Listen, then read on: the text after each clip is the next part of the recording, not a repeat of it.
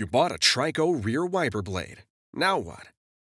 This video will show you how to remove your old wiper blade and install the TRICO Rear blade onto a snap claw arm.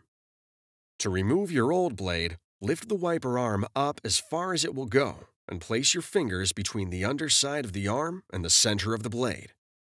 Grab the top of the blade with your other hand and push the blade down until it disengages from the arm. Now that the old blade is removed, it's time to install your new blade. First, remove the plastic protector from the blade rubber. Then, locate adapter E. Match the arrow on the adapter with the arrow on the blade and lower the adapter into the cavity in the top of the blade. Push the adapter forward until it locks into place.